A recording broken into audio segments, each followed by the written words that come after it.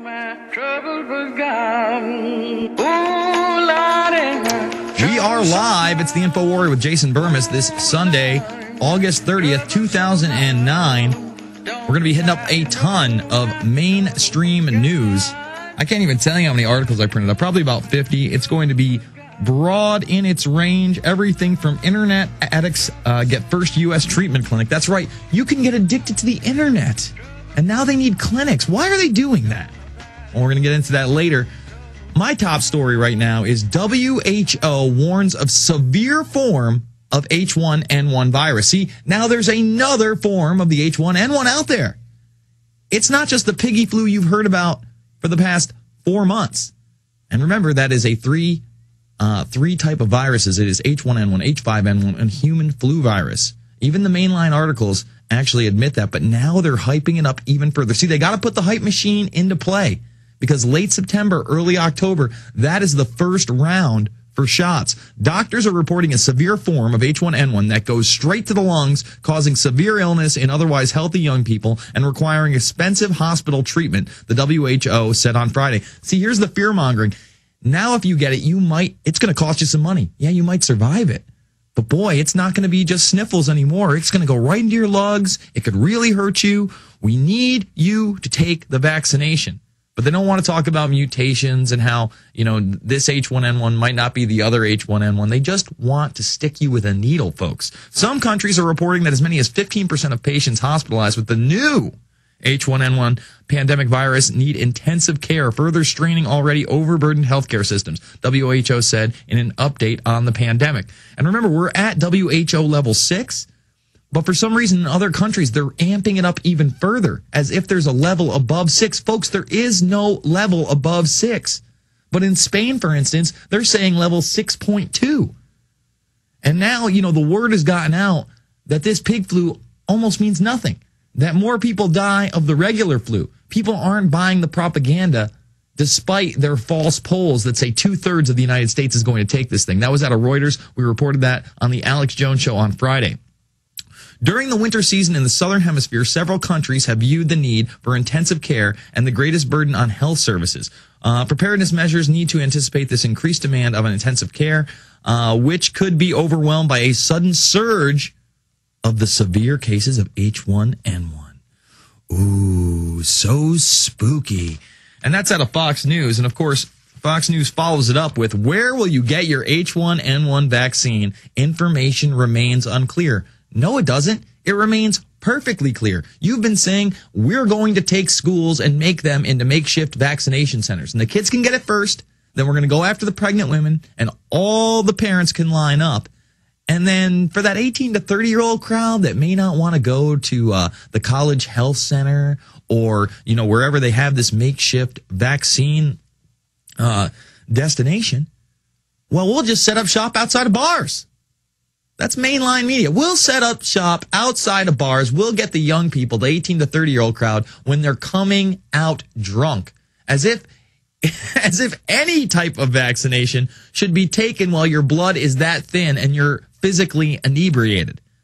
With school about to start next week in many parts of the U.S., the dire warnings sounded about an expected rapid speed of H1N1 virus. Public health officials appear to be struggling to put into place an effective plan to inoculate the nearly 159 million Americans at the greatest risk.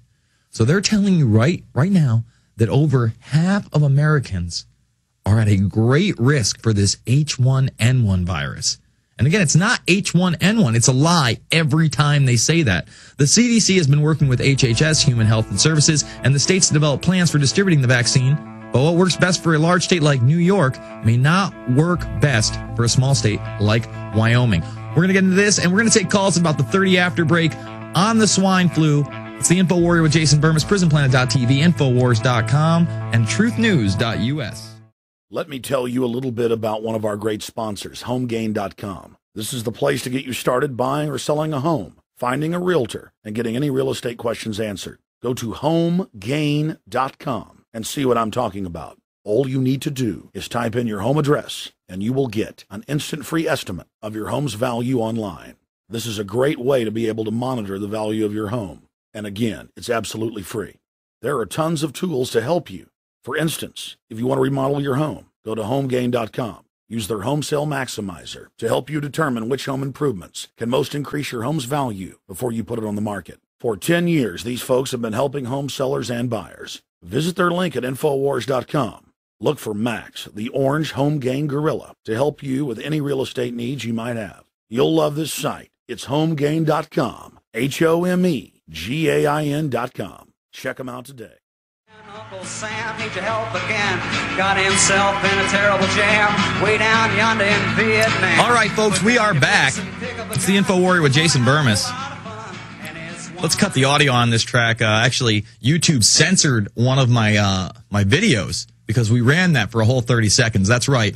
DMCA complaint for Country Joe McDonald and a song that's over 40 years old. Hey, if I play it on my show and I only play like 1/3 of it, not even 1/3 of it, I'm helping you sell MP3s and records, baby. I mean, come on. I can't imagine that's like flying off the shelves. It's unbelievable to me. Oh, but YouTube and the Nazis have to come get us. By the way, Facebook changed their user license agreement. I don't know much about it. I just know that the agreement has been changed. I really have to look into it. Those social networking sites are such traps, man. Everybody puts up every single bit of information about themselves on these things. And yes, just like anything, it is a dual-edged sword. It can be used to empower or enslave. And we enslave ourselves every day by going on this, typing on our moods, showing pictures of every event we've ever been to, putting up our top friends, who's the most important to us. You know, that's why I try to stick to sending out bulletins, answering it as though it's an email service. And I don't post a lot of pictures unless it's a profile pic. I don't, go to events, take a bunch of pictures with people, or take a bunch of pictures of me and my family, and then post them up there because you're just giving them an even greater ability to track, trace, and database everything about yourself. You're being profiled. That's what MySpace is. That's what Facebook is. It's a profiling website. That's why it's called MySpace Profile. And let's not forget, News Corp came in, bought that up. It's a Rupert Murdoch vehicle at this point. All right, let's get back to where you will get your H1N1 vaccine. Now, again, in this, they're saying, well, major cities are going to be a lot different than rural areas.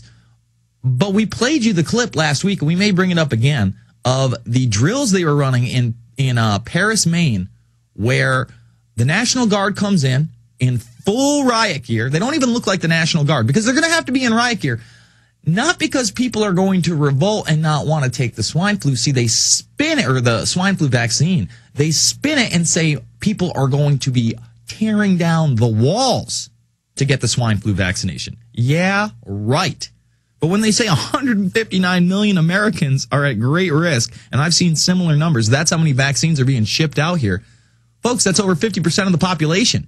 And they're putting out false polls saying 2/3 of the population is clamoring for this stuff. Let's see what we got here. Distributing the H1N1 vaccine, and that is a lie in itself. It is not H1N1, okay? It's not. It's 3 types. Although public health officials initially talked of setting up public vaccination stations in communities throughout the U.S., Quimby said whether or not this happens will be decided by the states themselves. Good. Step up, governors. Step up, congressmen. Step up, senators, state senators, and say no. City council members out there. Go to your local communities. Just like I said on Friday, if you are a member of the PTA, you should be banging down teachers' doors saying, look, my kid's not taking this shot. I am not even comfortable with this school becoming a mass vaccination center. That's the bottom line. Setting up vaccination stations at public schools is another option, but again, will be left up for states and local communities to decide.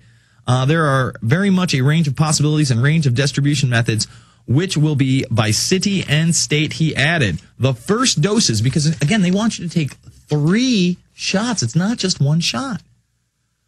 They're saying 45 million doses in the very beginning. Okay, the first batch of H1N1 vaccine, expected to be about 45 million doses, is slated to arrive mid-October and will be set aside for 5 target groups. Let's go over these target groups, because they are the last people that should be taking this shot.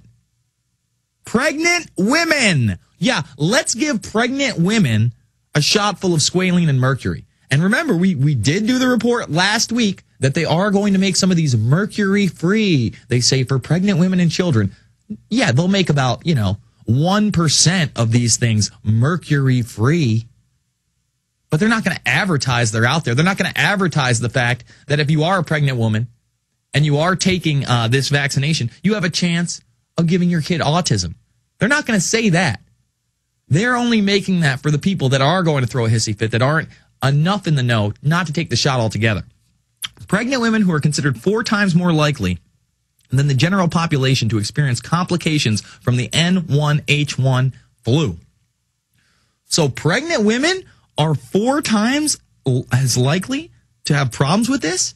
Wait a minute. I didn't see all these stories when they were hyping up the swine flu hoax of pregnant women being the major target. One pregnant woman dies who has all these other health complications, and she may or may not have swine flu.